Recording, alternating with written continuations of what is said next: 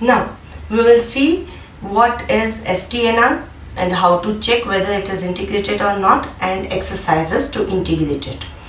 Now when head is looking up, at that time the hands will remain straight and legs will bend like this, and when the head is bent,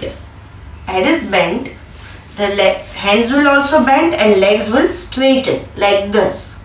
So that is STNR, relax.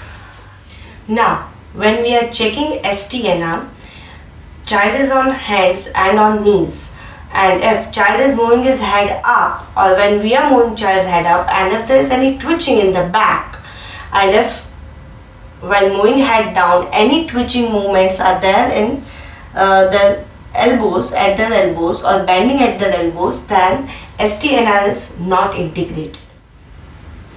Now when child is moving his head up and down, and if there is no movement at back or elbows, then STNR is well integrated. We will see the exercises which will help in integration of STNR.